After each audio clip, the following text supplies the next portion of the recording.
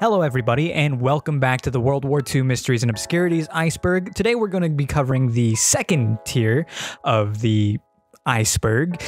This one's got a little bit more to it, and it definitely goes back to some weird occultish kind of stuff. Not too heavy on it. I think that'll come in the next tier, but I'm not 100% certain on that one. The last one had some really heavy topics to talk about.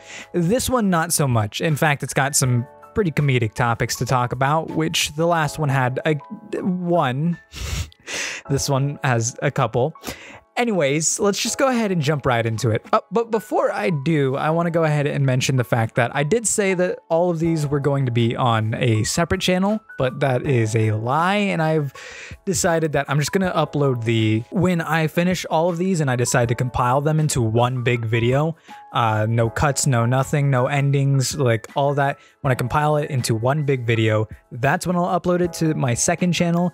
But for the most part, everything else will be on this channel here, which I know it's going to be really weird because this is like my gaming channel and my shitpost channel. So yeah, it just doesn't make much sense, but I said I was going to be a variety channel anyway, so fuck you. So the very first one on this list is one that I actually really enjoy talking about because it's pretty stupid, but it's pretty interesting.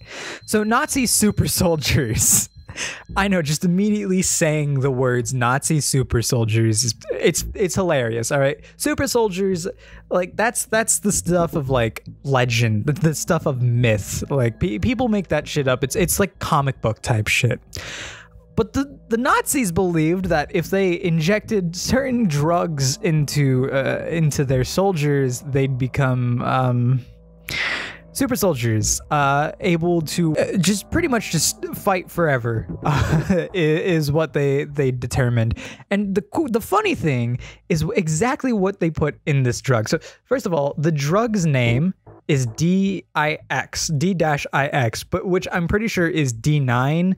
I don't know if D is a Roman numeral for anything. If it is, I feel fucking stupid. For Roman numerals, that's just 509. But I'm not 100% certain on that because the Wikipedia doesn't like translate it to like actual numbers. So I assume that's not it.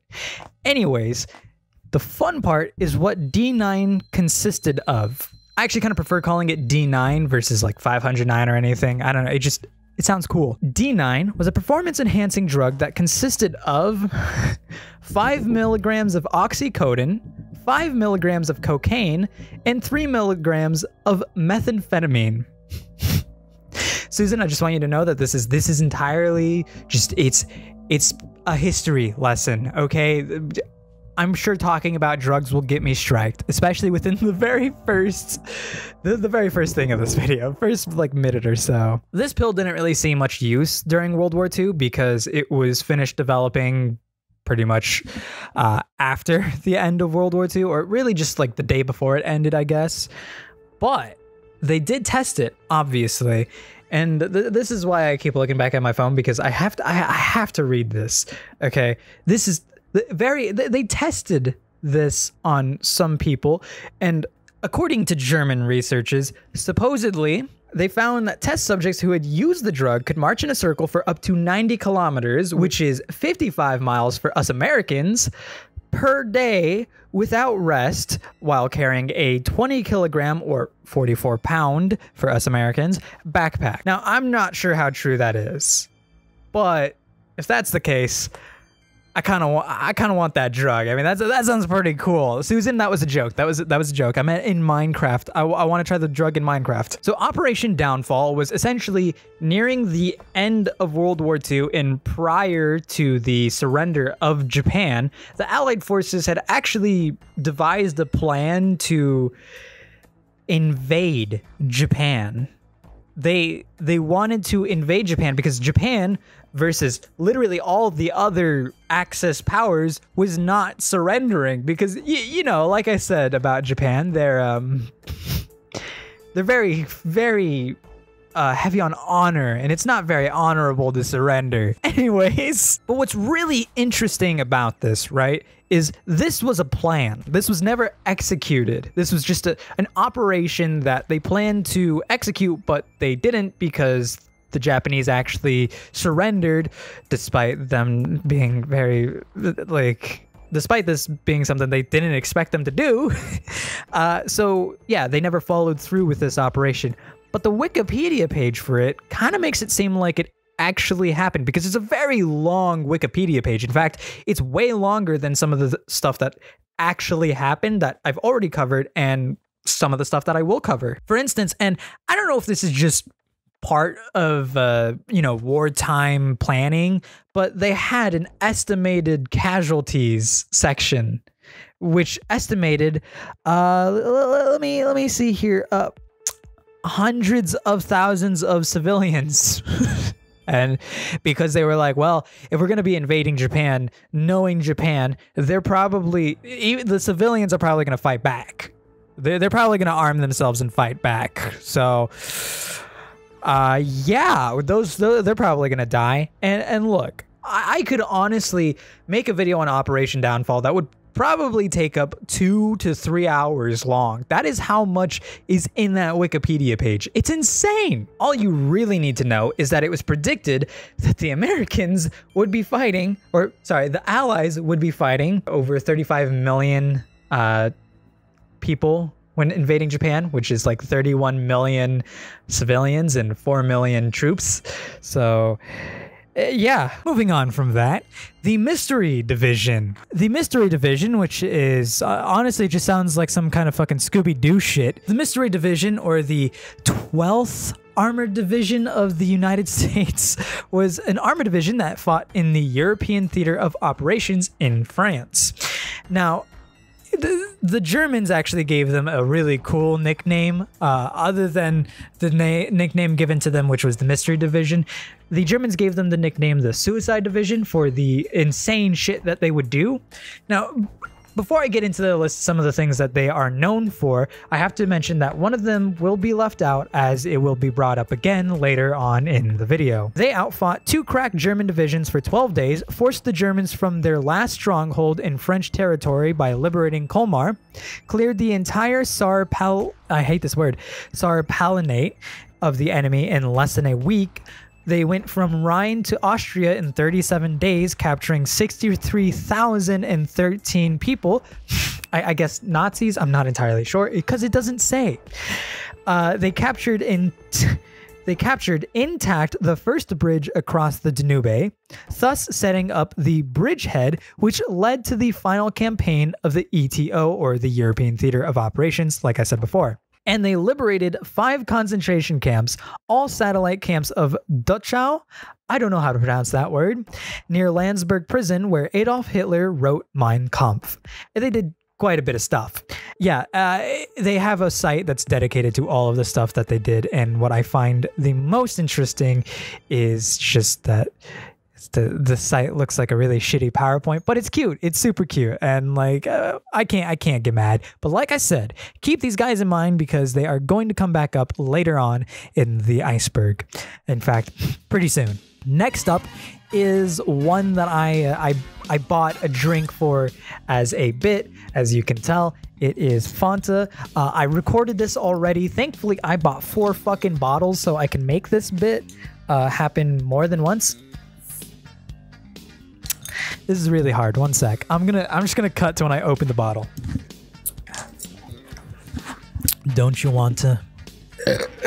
Shit. Don't you want to Fanta? Is that how the ad goes? I don't remember. During the start of World War II, or at least during 1941, which is around the time that the United States got kind of brought into the war, we did a little thing that we did pretty recently, which is we set an embargo on Germany, and we pretty much cucked the Coca-Cola factories in Germany out of being able to make Coca-Cola, because, well, Coca-Cola is manufactured in the United States, and so the syrup that they needed for Coca-Cola was kept from them because, well, we set an embargo because literally Nazis.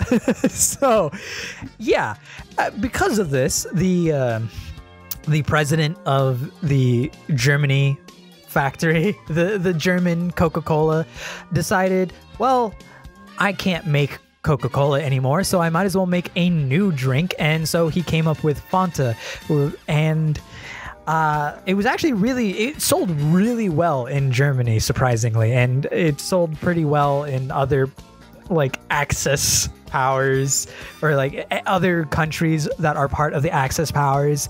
And because of this, you know, it pretty much held a legacy for up until 1949, where it was discontinued because, well, they could finally start making Coca-Cola again. So why keep on making this lesser thing, you know, Fanta, when you could keep on making Coca-Cola finally, which is what they did. So because of the fact that, like I said, they can make Coca-Cola again, they discontinued Fanta, but it wouldn't be recontinued until, I believe, 1965, I'll throw up on the screen when it is that it was, you know, when it was finally continued. But you need to know is the orange flavor that everybody has, that everybody knows of Fanta, was not the original flavor of Fanta. The original was supposed to be closer to Coca-Cola. However, the Italians decided, well, what if we just made it its own unique kind of flavor? Maybe we just make it like an orange flavor. And honestly, it works pretty well. Like anyone who knows Fanta knows it as the orange flavor that it has now. In 2015, they re-released for, I believe it was like the 25th year anniversary of Fanta or something, the original flavor of Fanta. And honestly, I can't find anything on that. Next up is another thing that was actually pretty fucking hard to do any research on, and it's kind of fair because, as you can see, the title is pretty vague. The title is Unknown Nazi Photographers. Okay, that's cool. Unknown Nazi photographers? What do you mean? Like, by unknown Nazi photographers, you mean Nazis who were photographers and nobody knew who those Nazis were? Or photographers that nobody knew that took pictures of Nazis? Regardless, it was really hard to find any information on this, and so I do apologize. It is a little short. But there was something that I did find that was pretty interesting. I have to look at this to try and remember what the try to find a way to pronounce this because it's pretty hard. The Sonderkommando, I don't fucking know, something like that. The Sonderkommando photographs were pretty much what piqued my interest in this entire thing, but they were photos that were taken inside of concentration camps. And there's only like 4 of them, and they're pretty blurry. And I imagine the reason is because, well, whoever took them probably wasn't supposed to have, you know, a camera, took the photos, and then was killed for it. But that's my assumption. I don't really know because there's not much on this, even on the fucking Wikipedia for it. The Niihau incident. I am not Hawaiian, obviously, like I've said. I am white, so my pronunciation on these things, not the best. But that is, from what I could find, the way to pronounce it. The Niihau incident occurred during the days of December 7th to the 13th of 1941. And as you could tell by the dates that I mentioned there, which mainly was December 7th, you can tell that this was related to Pearl Harbor. Essentially what happened is one of the pilots, let me go ahead and pull up his name here because I am very bad at remembering names, especially when they're of foreign language. One of the pilots, Shigenori Nishikaichi, that is the best you're going to get out of me. I took 3.5 years of Japanese, but I'm still really shit at it. Crash landed his plane in the island of Niihau. The Japanese Navy had actually designated the Niihau island as an uninhabited island. So they pretty much thought, oh, well, nobody really lives on this island, so just land your planes there, set up a flare, and we'll come and pick you up as soon as we can after the attacks of Pearl Harbor. Well, believe it or not, the island wasn't uninhabited. It was habited. There were people. So this man, Nishikaichi, crash landed into the island of Niihau, and the residents of Niihau were like, well, shit, we don't actually speak Japanese, but we have a couple of residents on this island that do speak Japanese from Japan, and they could help translate. So they took Nishikaichi to the person who could translate, and first of all, the natives of Niihau Island were pretty friendly at first with Nishikaichi. After they had translations done by the Japanese resident, they found out that Nishikaichi is responsible for, the Japanese and Nishikaichi took part in the attacks on Pearl Harbor, which, first of all, the people of Niihau did not know what the incident of Pearl Harbor was because it had literally just happened. However, as Hawaii is technically part of America, I mean, I say technically, it is literally part of America, they were not too fond of Nishikaichi because of this. And they said, look, you can live in this island, you can live with the Japanese residents. However, we're going to have to keep guard on you because we don't want you turning on us because we're all Americans here, technically. So he went and he lived with those residents under guard, but he told the people that he was with, the two Japanese residents that he was with, essentially, hey, I want to get the fuck out of here. Here's why we were bombing the fuck out of Pearl Harbor. Will you help me? And they were like, yeah, dude, we'll help you. So they killed the guards and they went to the plane and they destroyed it. And, they got caught, and the dude who helped out Nishikaichi seppuku'd, and Nishikaichi died in prison. So it was pretty fucked up, the fact that they killed the guard, because they probably didn't need to do that. But also, I mean, I don't think they would have been able to, Nishikaichi wouldn't have been able to escape regardless. The wife of the man who killed himself obviously was grieving, and she said, I just wanted to help the man. I felt bad for him, and I just wanted to help him because I felt bad. Her husband, on the other hand, because of this, a lot of Hawaiians were pretty distrustful towards the Japanese that were residents of the Hawaiian Islands because, well, the situation kind of showed that no matter how Americanized you were, even if you were a Japanese citizen, you were still loyal to Japan. So what's stopping everybody who was a Japanese citizen that was on that island from doing something similar and just attacking the natives of the island of Hawaiian Islands? Well, look, it didn't really matter because nothing came out of it other than the Niihau incident. And really, surprisingly, many Japanese citizens of the Hawaiian Islands were spared from being put in internment camps. So yeah, so a while back in the first tier, I talked about the Germans' escape to Argentina. Now, something that I didn't say, or I might have said, but as far as I recall, I didn't say, is that this was part of a thing called Ratlines. Now, Ratlines were... it's a funny name, Ratlines. Anyways, Ratlines were essentially escape routes for the Nazis to escape Europe and go to countries where they were safer. For instance, Brazil, Argentina, Antarctica, because like I said, who the fuck is the leader of Antarctica? There was a couple of others here. Let me go ahead and make sure I got the list correct. Paraguay, Colombia, Brazil, Uruguay, Mexico, Chile, Peru, Guatemala, Ecuador, and Bolivia.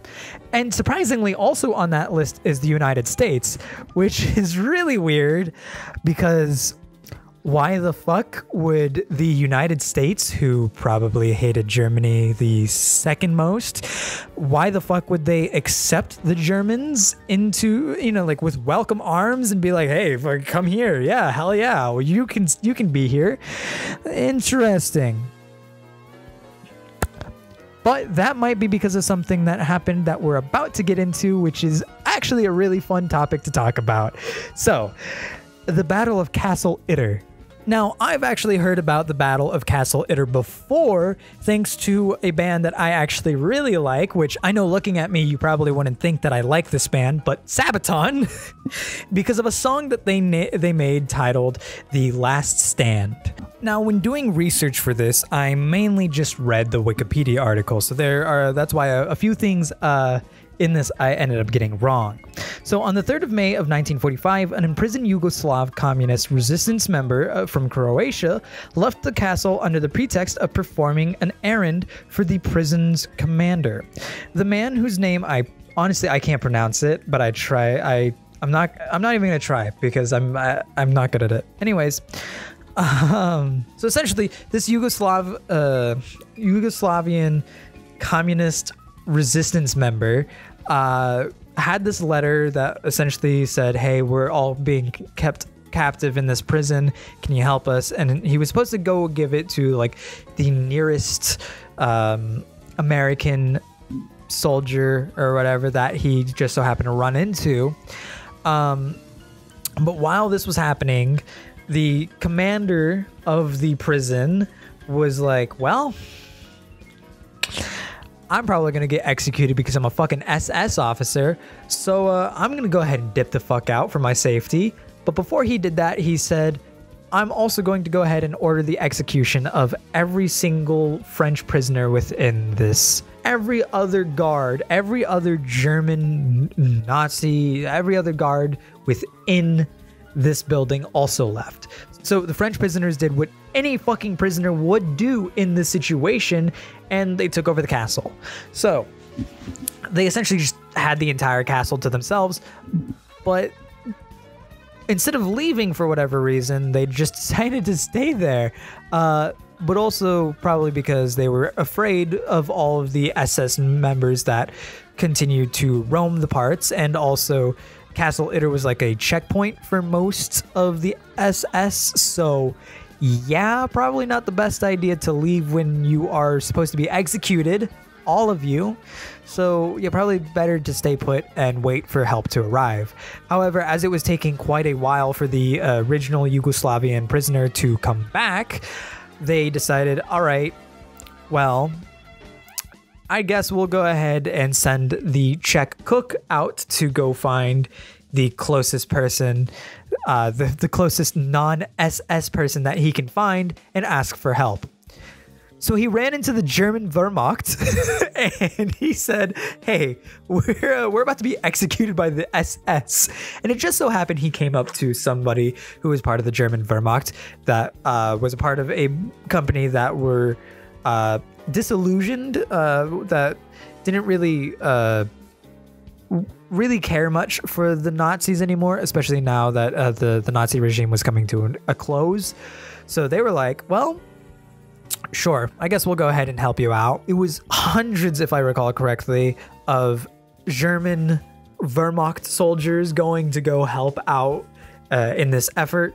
They all went back to the castle, but alongside this was, I'm pretty sure his name was Andre, the original prisoner who was supposed to go find Americans, who just so happened to find a tank battalion. However, there weren't very many. There were like maybe 10, 19.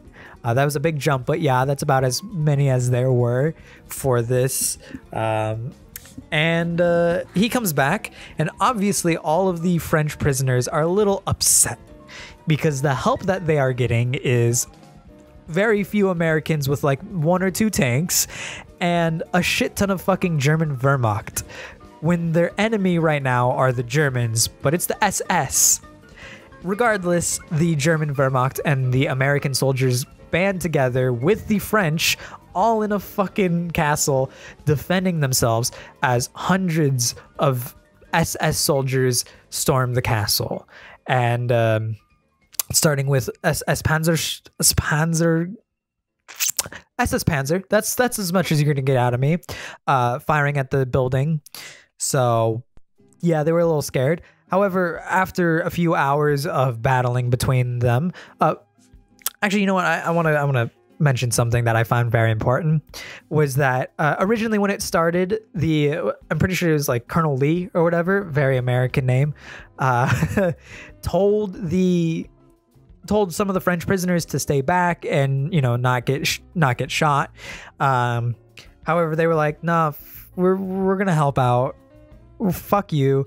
There's some really interesting stories, like for instance, the athlete that I had mentioned, the Olympic gymnast or whatever, was like, "I am going to pretty much do a suicide run where I'm going to go ahead and lead the tanks this way," and he managed to succeed. He didn't die.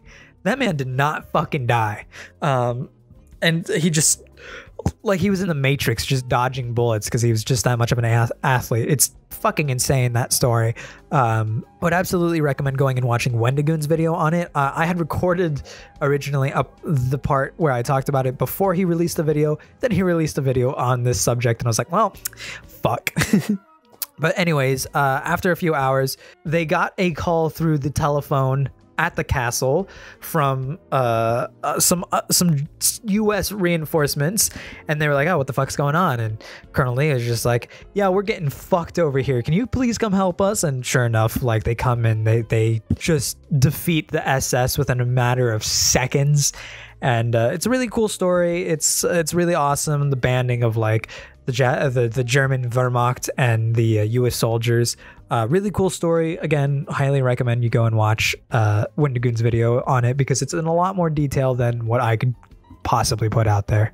Anyways, moving on. As if my hatred for French people was acknowledged by this beautiful iceberg, it just so happens we get another one. So, who betrayed Jean Moulin? Jean-Pierre Polnareff? I don't know. So, Jean-Pierre Moulin. Jean-Pierre Moulin. We're just gonna start pronouncing things like the fucking American I am, because that's what I should do. Jean-Pierre Moulin was a French civil servant and resistant who served as the first president of the National Council of the Resistance during World War II from the 23rd of May, 1943 until his death less than 2 months later. On the 21st of June of 1943, Jean Moulin was arrested, as well as several other resistance members, during a meeting that they were having in the home of Dr. Friedrich Durojon. I don't know. Here's the fucking name on the screen. Somebody who knows French, please tell me. Who was also arrested, by the way. Jean-Pierre. Jean-Pierre was arrested, taken to prison, and tortured horribly by guards. And when I say he was tortured horribly, let me go ahead and get into a little bit of a description of what it was that happened to him. According to witnesses, the Gestapo would take Jean-Pierre and his men, and they had their fingernails removed using hot needles as spatulas. In addition, his fingers were placed in the doorframe of the interrogation cell, with the door then repeatedly closed until his knuckles were shattered. They increasingly tightened his handcuffs until they penetrated his skin, breaking the bones in his wrists. He was beaten until his face was unrecognizable and he fell into a coma. The last time that he was seen alive, he was still in a coma. His head had swollen and was yellow from the bruising, and he was wrapped in bandages. There's a lot of uncertainty surrounding his death and what exactly was the cause. Obviously, the cause was the beating, and it was really hard to tell when exactly it was that he died, because the death certificate never told anybody when he died. The real question here, though, is who is it that betrayed Jean-Pierre? Who is it that told authorities where it was that he was when he was? Well, nobody really knows, but obviously there's speculation as to who it was. Obviously, the speculation is that it was somebody who was there at the meeting. Many people point to it being the doctor that was holding the thing. Renee Hardy, who, just like the doctor, was arrested by the Gestapo, but was later let go, or was allowed to flee, essentially. The Victor Goddard incident. So this one's a little... this one's funny to me, because this is just stupid fucking occult shit. Essentially, this was just one of those crazy old men who was just like, yeah, so I believe in ghosts, and I've got some stories to tell you, and they're ghost stories. The first one being something that actually is corroborated by many other people, which was that one of the people that he was flying with, one of the people he taught to fly, I do not recall his name, had passed away, and they were all, him and pretty much all of the people who were under the same training unit. I don't know military terms. Anyways, a lot of the people who also knew him showed up to his funeral, and they all were like, hey, let's go ahead and take a picture. And what's really scary is in that picture, you can see the dead pilot in the background. Like, he's just passing by. He's like, hey, what's up? You see his face. It's really fucking scary. However, I don't know of any other pictures that exist of him other than that picture, so I can't really say if that is him, because I couldn't find anything. Anyways, moving on is the thing that the reason why this is on the iceberg. There we go. The reason why this is on the iceberg, in 1935, Victor had an incident in which he flew over a Scottish airfield that was abandoned. Now, when he flew over this airfield, he saw that A, like I said, it was abandoned, but B, a lot of there was no aircrafts, and a lot of the containers, the units in which you would usually store aircrafts, were all run down in pretty shit condition. But he flew around for a bit, and then rain appeared, and he was like, oh, fuck, there's rain, so he turned around, got the fuck out of there. But what was really interesting is he said he continued to fly through the rain until he appeared on the other side of the rain, but ended up back at the airfield. But what was interesting is not only did he end up back at the airfield, but the airfield was in perfect condition and it was operating, and he said that he saw aircraft, but the aircraft were all painted yellow, which is a very interesting and small detail. Because later, not several, because this is in 35, so maybe like a few years later, that airfield would end up being put back into operation, and all of the aircraft that were originally silver were painted yellow, which again, like I said, is a very minor detail, and it's something that's like, okay, why would they do that? You know? I don't know. Pretty strange. That man flew through time, I guess. Foo Fighters, not to be mistaken with the same name as Dave Grohl's band, Foo Fighters, but Foo Fighters were essentially like UFOs before we came up with the term UFOs, before we came up with the term flying saucer, really, but that's essentially what they were. They were a bunch of like sightings of like what we would assume are aliens, or what they assumed at the time to be German aircraft, or just really anything from the Axis powers that they haven't been able to identify beforehand. So yeah, there's that. But a lot of them were kind of unexplainable phenomena that you would usually today be like, oh, that's an alien, or you'd be like, oh, you know, it's a UFO, or like what the government wants you to say, a UAP. What the fuck is a WAP? Royal Air Force personnel had reported seeing lights following their aircraft from as early as March of 1942, with similar sightings involving RAF bomber crews over the Balkan Islands starting in April 1944. American sightings were first recorded by crews from the 422nd Night Fighter Squadron. By the way, that's a cool fucking name, the Night Fighter Squadron. Holy shit! I want to be a part of that. Sign me up. They were stationed in occupied Belgium during the first week of October that same year. The Supreme Headquarters Allied Expeditionary Force in Paris issued an official statement that the phenomenon was a new German weapon, quote unquote, a new German weapon. Sure it was.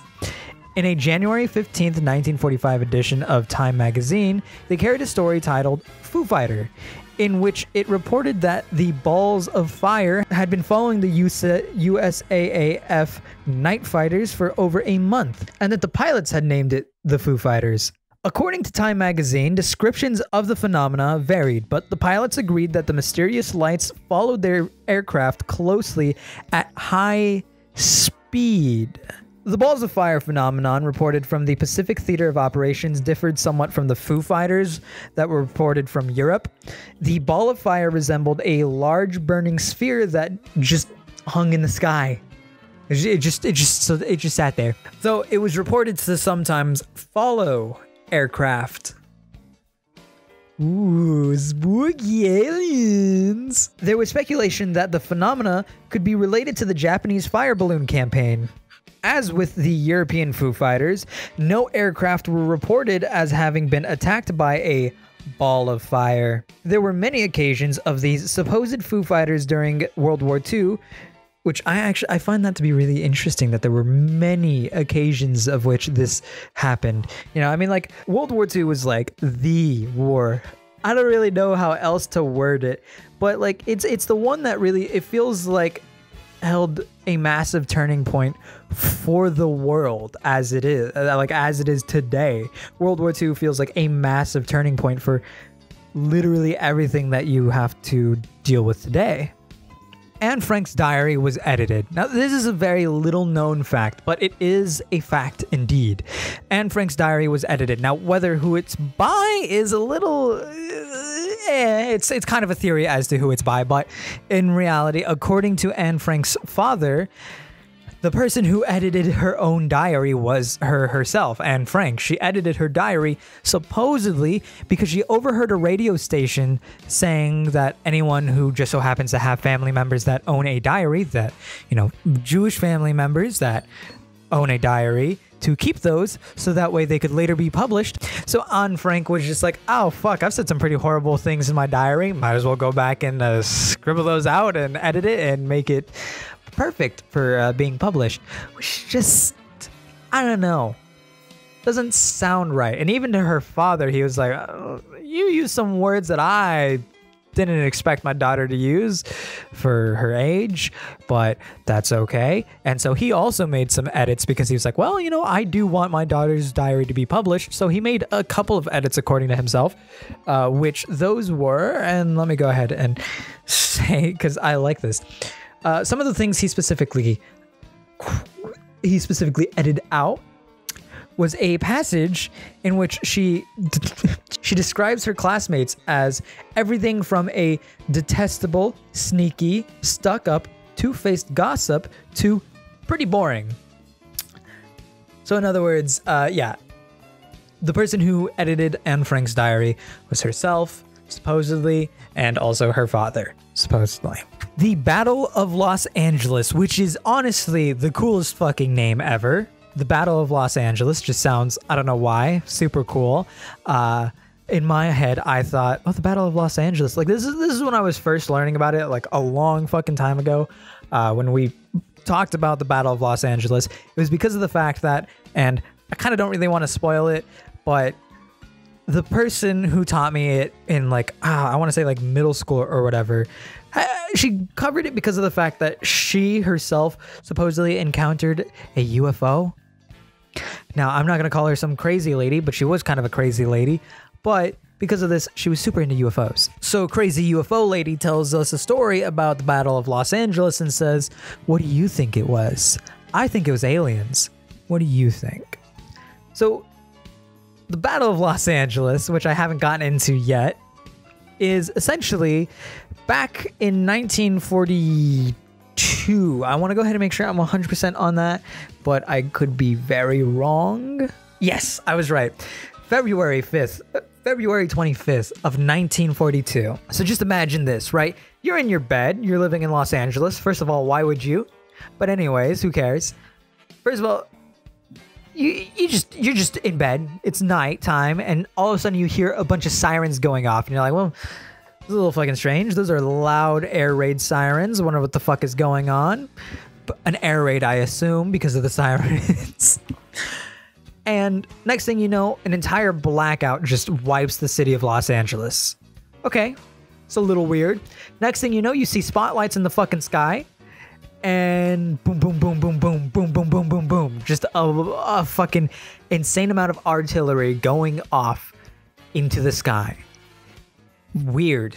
Very weird situation. And this goes on until like at least 7 in the morning, when eventually the power goes back on and the air raid sirens are done. And you're like, what the fuck just happened? So at 2:25 a.m. was when the blackout occurred. And then around, sorry, I need to make sure I get these all correct. At around 3:16 a.m. is when all of the artillery started going off, like 50 caliber machine guns and like 12-inch mortars, like anti-aircraft shells being fired into the air. By the way, 1,400 total rounds were fired into the air that day. An insane amount at, by the way, absolutely nothing. Anyways, at around 4:14 a.m. is when all of the artillery stopped, the air raid stopped, and around 7:17 a.m. is when the blackout was lifted. So for an entire almost 5 hours, people were without power and probably very, very fucking confused as to what just happened for 2 hours straight. The U.S. Office of Chair Force History said that it was a meteorological balloon. God, where have I heard that a million times? A photo that was published in the Los Angeles Times Magazine on February 26, 1942, the day after this had happened. It kind of just, it really helped with a lot of people who were super into UFOs at the time. And it's seen as hard evidence that UFOs exist. I mean, sure, I guess. But what's really interesting is that the official statement given out by the government was that, well, we were given a false flag that there was going to be an attack on Los Angeles at this time. And of course, because of this, a lot of people kind of panicked. And when they weren't able to see anything, they just sounded the air raid, put on the spotlights, and started fucking firing at nothing for 2 whole hours because of the stress and the fear of getting attacked again after Pearl Harbor. I don't know. I mean, it just sounds a little suspicious. If you want a good video that goes over this entire topic, I would recommend watching Lemmy Knows video, literally titled The Battle of Los Angeles. And if you haven't already seen it, you absolutely should see it because it is a very good video and it really does a lot better of a job talking about this situation than I ever could. The Amber Room. The Amber Room was it was a chamber that was decorated with amber panels and backed with gold leaf and mirrors. You can see the picture here. It's a really interesting room.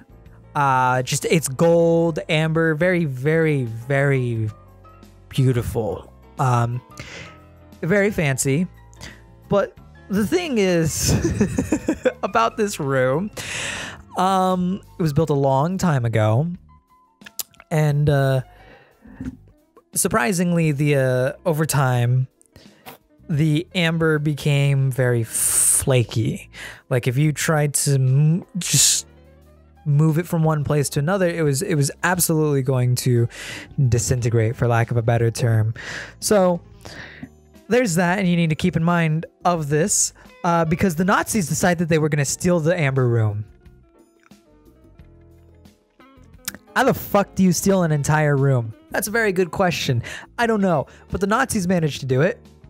They managed to steal the room. I imagine they just stole all of the panels and they recreated it in Germany. They proceeded to disassemble and remove parts of the Amber Room. And what's really interesting is, before the Nazis had seized the Amber Room, the curators who were responsible for moving the Amber Room, if they ever so needed to, didn't want to move the Amber Room because, like I said beforehand, the amber had become very brittle, and so it was pretty much impossible for anybody to move it. So what they did is they just hid it behind some wallpaper and said, yeah, no, there's no amber room here. Whoops. But the problem is the amber room is very, very well-known place, very well-known location. So the Nazis didn't really have a hard time finding it, figuring out that, oh, hey, that's just wallpaper, getting rid of the wallpaper, disassembling the room, and then proceeding to steal the fucking amber room. I just like, how do you steal a room? But here's what's really interesting. What's amazing is not only did the Nazis proceed to steal the amber room, but they proceeded to lose the amber room. Because all of the parts for the amber room were put onto a train, and then that train disappeared. The Chinese Civil War is super interesting because it has had an impact on China forever. The Chinese Civil War has lasted, like the impact has lasted until even today. And I'm sure it will continue to last throughout time for Chinese civilians. Essentially between 1937 and 1945, although there was a little bit more of a civil war before this, and I'm pretty sure more after this. But these are definitely the time periods in which this specific iceberg is talking about. The chairman of the KMT, Chiang Kai-shek, that is the best you're going to get pronunciation for me. I'm not great with Chinese. Chiang Kai-shek really didn't like the CCP. And he didn't really like communism at all. So he was like, yeah, fuck you, Mao Zedong, and gathered a bunch of Chinese civilians that were also anti-CCP, anti-Mao Zedong, and they were like, all right, we're just gonna have a war. That's the like short version of it. There's a lot more, but because of time restraints, I'm going to just give you a bare bones version of this. Essentially, even though they were at war with each other, the Japanese were also like, well, we want to go to war with you guys, but you guys are kind of at war with yourselves, so we'll just let that happen. It'll solve things out for us. So the Soviet Union and the United States were both like, well, you know, the Soviet Union sided with the CCP and the United States sided with the KMT. So the Soviet Union went to the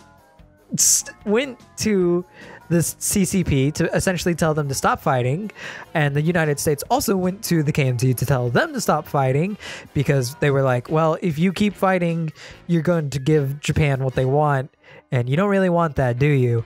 So yeah, they did that, which most people would probably think there's no fucking way that would work.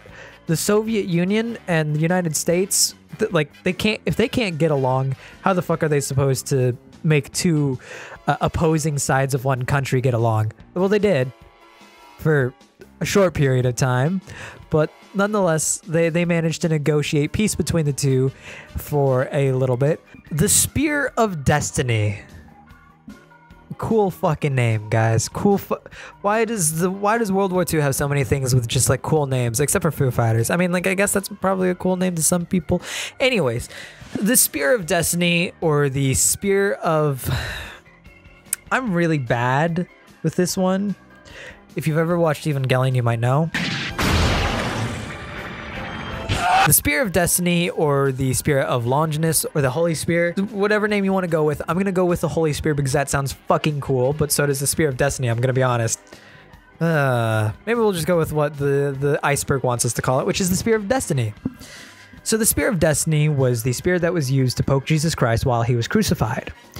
And it is said in legend that the Spear of Destiny can only be broken using the blood of Christ.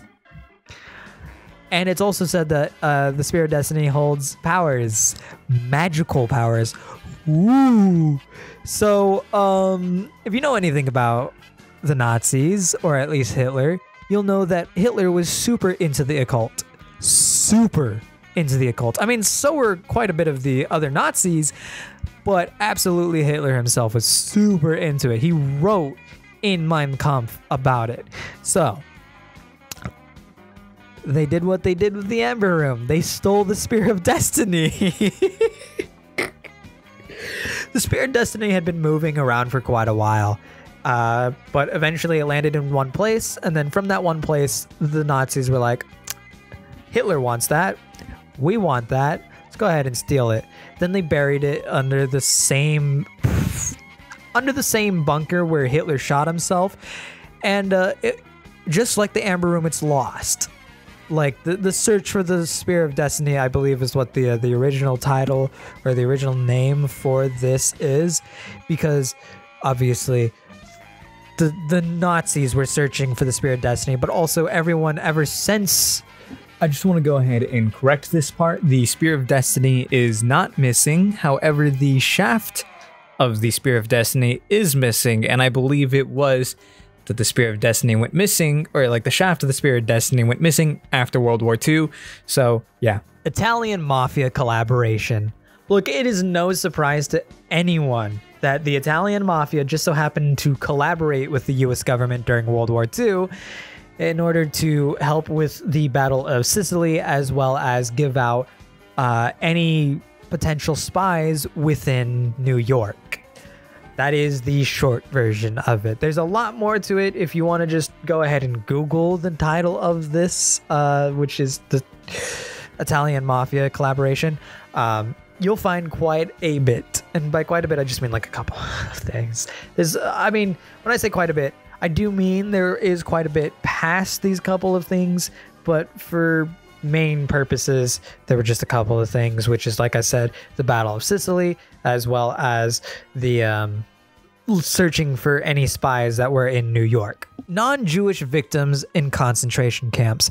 Now, surprisingly, they don't really tell you in school about how victims of the concentration camps would range from not only Jewish, it could be black prisoners, crippled prisoners, female prisoners, anyone who was married to a person of Jewish descent, Jehovah's Witnesses, which is kind of fair, literally any minority that was in Germany, Roma gypsies, anyone who resisted the Nazi regime, anyone who helped a Jew, and so on and so forth. All you'll hear in class is that the Nazis really had it out for the Jews, and so they specifically targeted Jews, which, yes, while that's true, they really targeted any minority. So, yeah. Allied internment camps. So, during World War II and after the bombing of Pearl Harbor, Americans reacted by Allied internment camps. So, after the bombing of Pearl Harbor, many American or Japanese American civilians were put into internment camps. If I recall correctly, the number was over 120,000 Japanese American civilians were put into internment camps.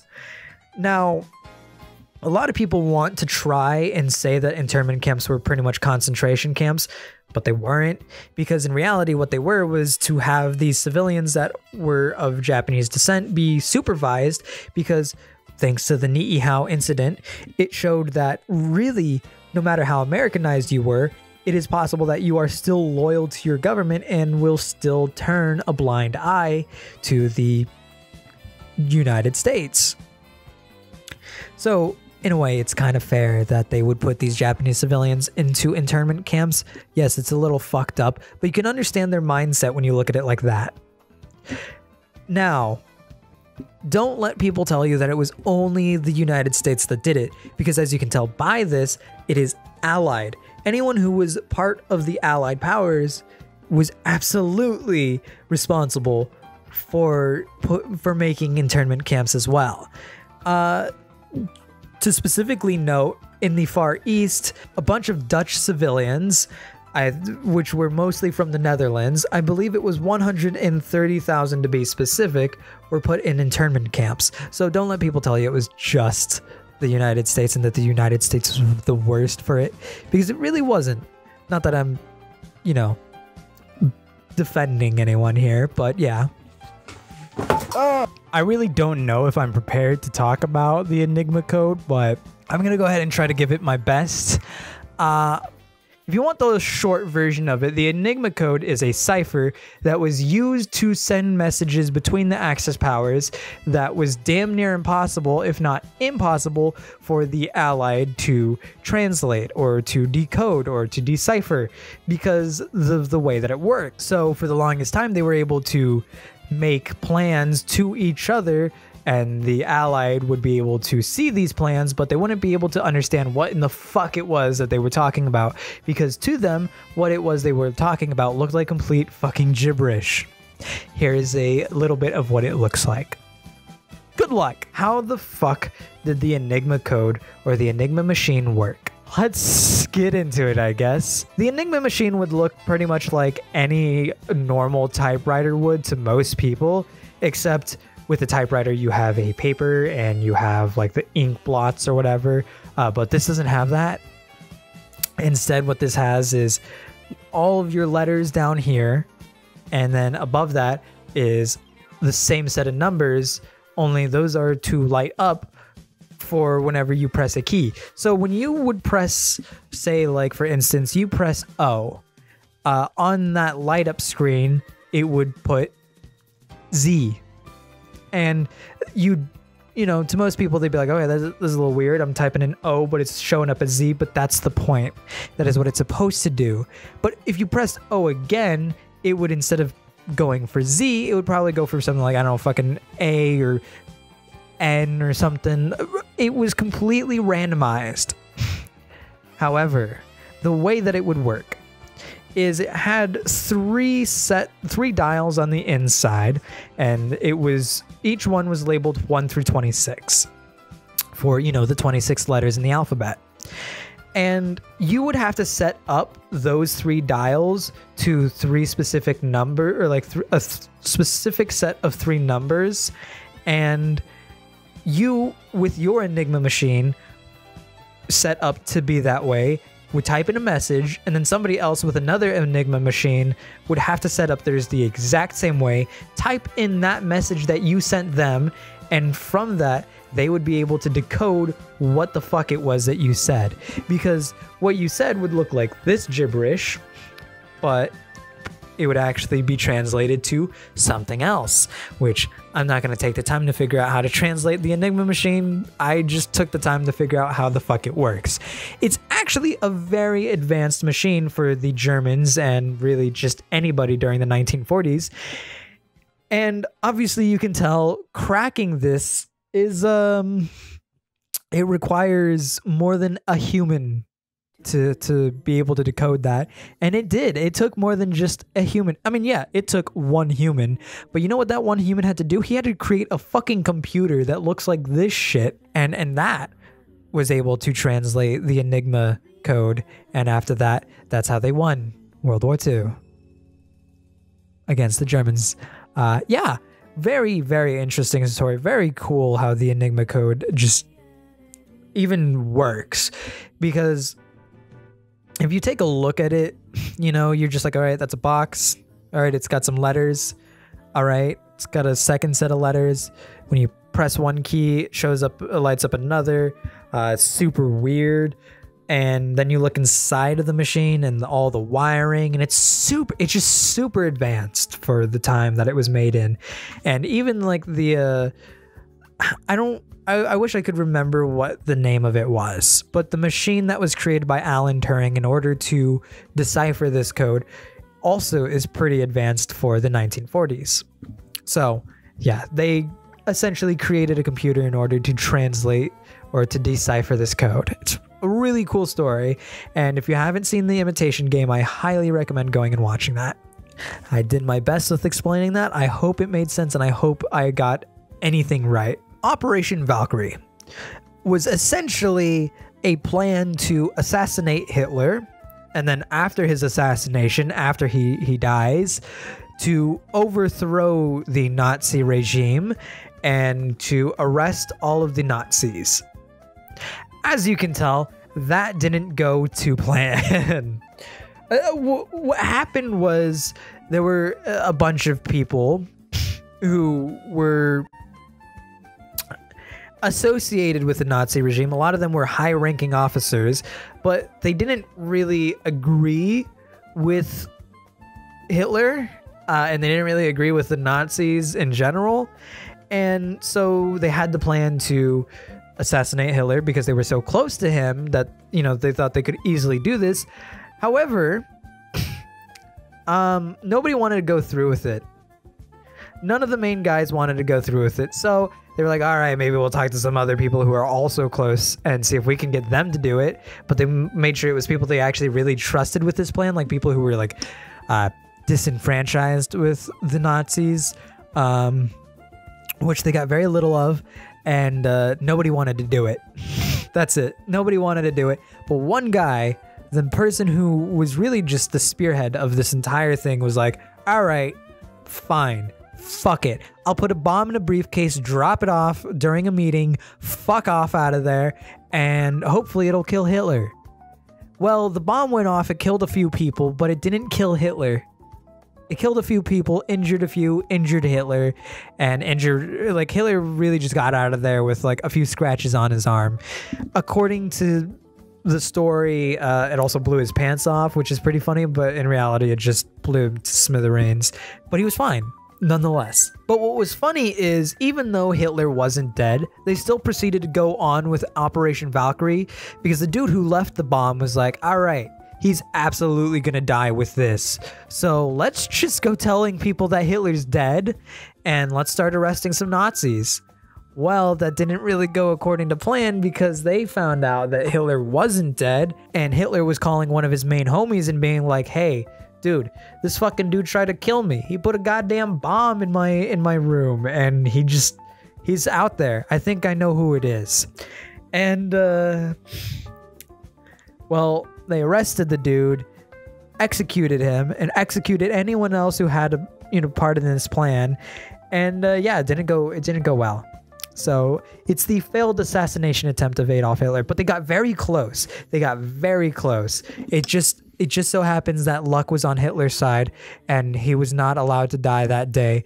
The only way for him to die was to kill himself. So anyways, maybe it was to do with the Spear of Destiny, because it is said in the legend of the Spear of Destiny, if you were to ever part with the Spear of Destiny, you would die. Moving on from the failed assassination attempt of Hitler, we have who bombed Kassa? Kassa? God, I'm really bad with names, and I feel super bad. This is actually one of those things that is a very huge mystery, and a lot of people think they have the answer to it, but they also kind of really don't. So let me go ahead and get into it, shall we? On June 26th of 1941, the city of Kassa was bombed by an unidentified aircraft. The attack became the pretext for the government of Hungary to declare war on the Soviet Union the next day. The day of the bombing, which was 4 days after Germany attacked the Soviet Union in violation of the Molotov-Ribbentrop non-aggression treaty, fucking Christ, as part of Operation Barbarossa, sorry, my bad, 3 unidentified planes bombed the city, killing and wounding dozens of people and causing minor material damage. Numerous buildings were hit, including the local post and telegraph office. Hours after the attack, the Hungarian cabinet passed a resolution calling for the declaration of the existence of a state of war between Hungary and the USSR. Now, essentially, like, nobody knows to this day who it is that bombed Kassa, but obviously there's a lot of speculation as to it either being the USSR themselves and they just didn't want to take blame for it, I guess, or like some disillusioned members of the USSR that were like, fuck you, or they mistook it for another place that they were supposed to bomb or something, and other people say that it might have just been the Germans who bombed the USSR in order to make them go to, that if they did, they would get Hungary to go to war with the USSR, which they did, and it succeeded. So yeah, there's a lot of speculation as to who it was that did it, but in the end, nobody really knows. Nobody's come forward, and it's been 70 plus years. So yeah. that's it for today's video for tier 2. There's some really interesting things in here, some really weird things in here. Overall, this is like, you're still scraping the top of the iceberg. Tier 3 is when we start getting a little bit deeper. But obviously there are 9 tiers to this. So by tier 9, you're going to start hearing me talk about some very interesting topics. A lot of them are going to kind of go back to like Unit 731, where they're going to be heavy topics. So if you're not prepared for that, obviously I'm going to end up doing what I did with that, which is telling you, hey, there's timestamps. If you want to skip it, you can skip it if you want. Again, I know I said that this is all of these are going to go onto my second channel, but I decided against that. And instead, I'm just going to compile all of the stuff. Like, I'm going to compile all of these videos into one video, and I'm going to upload that onto my second channel, just because I would rather have a channel where I compile things like that. Because I definitely want to start doing more series kind of like this. I had an idea recently of covering a Legend of Zelda iceberg, and it's like a really long iceberg. It is 9 tiers, but if you look at the picture that is scrolling by of it, you can see there's a lot that I have to discuss, a lot that I have to research, a lot that I have to talk about, and that one will probably be 9 hours or so, which is what I kind of estimate this one will end up being, without, you know, this whole section of me talking. But yeah, regardless, that's my plan for the future, is to start doing more stuff like this. I'm definitely going to try to stick to gaming every now and then. I'm still working on a cyberpunk video that I've been working on for a few months. And so, yeah, that's where I want to end that. Again, thank you so much for watching. If you stuck around to the very end of this video, I thank you a lot. Bye.